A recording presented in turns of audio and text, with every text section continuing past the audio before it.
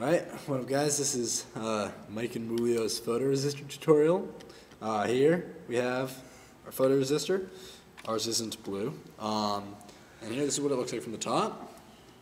And this is what it looks like when it is really tiny, attached to our breadboard. Just this little bit right here.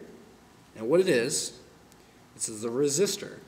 But depending on how much light it's receiving, hence a photoresistor, the resistance is going to be either really high or really low.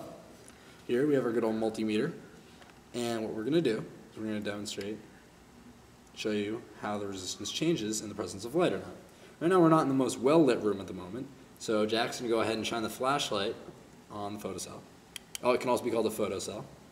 And as you can see, right now our scale is approximately 200,000 ohms again. So, but as far as our scale is concerned, there is very little. Sorry about that, Jack. It's okay. There's very little, very low resistance. However, if it is then covered by, say, I don't know, Jack's shirt,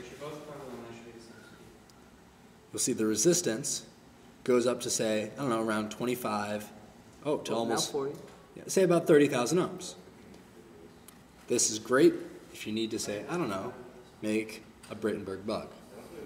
Okay, this is Mike and Mulio with their video. Now stop.